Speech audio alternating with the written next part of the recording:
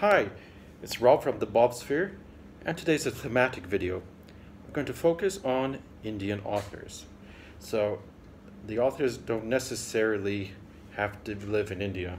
They can be from Indians in other countries. Okay. Now, I also admit that I got into Indian authors through book prizes. So, my favorite Indian authored books are prize related. So you may know quite a few of them. So let's start. Okay, well, the most famous is Salman Rushdie. I've read nearly all his books. I only have Shalimar the Clown left. This is one of my favorites, though. It's his most recent Quichotte, and it's a retelling of the Don Quixote myth.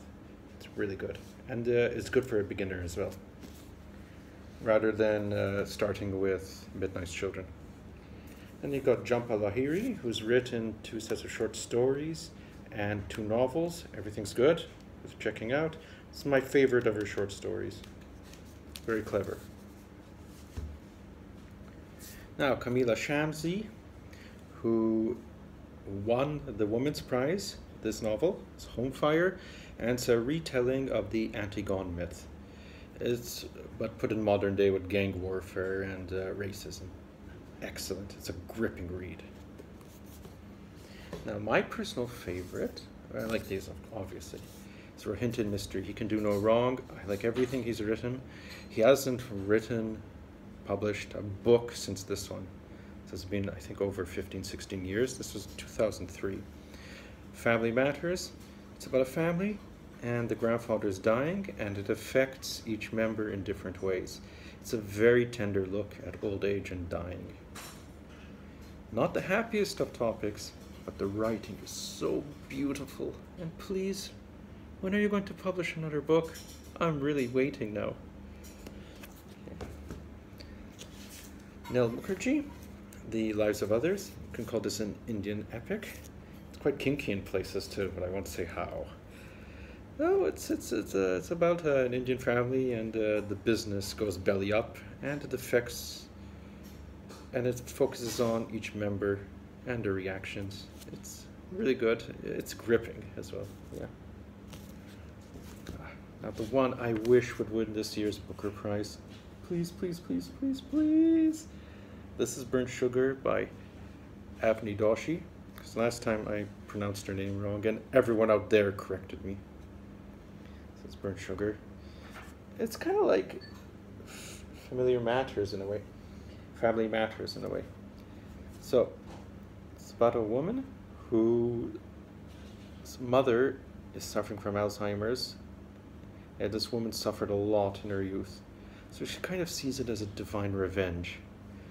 And then we go into her relationship, and her relationship with others. It's a very introspective book. Please win.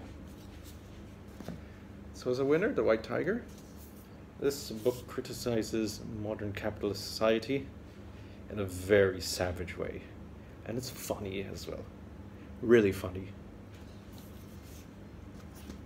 This one needs no introduction. I've spoken about it quite a few times. God of Small Things. There's also her, I wouldn't say sequel, the only other novel she published, Ministry of Utmost Happiness. You really have to know your Indian history to appreciate that book. So I'm not going to say it's bad or good. I bet you if I read in 10 years' time, my knowledge of Indian history would be better and I'd understand more bits.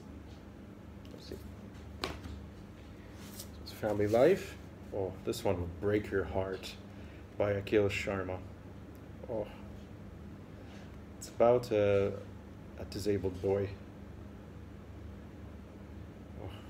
And how his elder brother reacts to it. That's all I'll say. Now, the thickest book in the English language, A Suitable Boy. There's supposed to be a sequel to this called A Suitable Girl, but that's being prolonged. It's epic.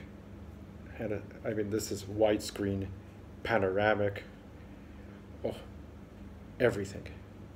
It's difficult to summarize this book.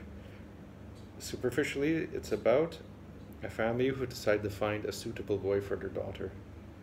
But I'm only giving you that much. It's got everything.